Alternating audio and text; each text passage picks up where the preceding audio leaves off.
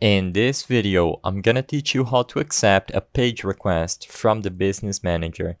It's a very quick and easy process, so make sure to follow along. All you need to do this is access to the settings on your Facebook business page.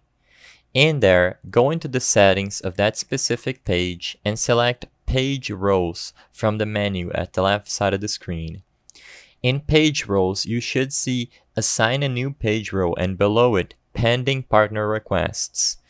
After the request has been received, just click Respond to Request next to the specified request you want to accept. A prompt will appear and it will detail the request. You can select the first option, Give their name access to my page in order to access or accept that request.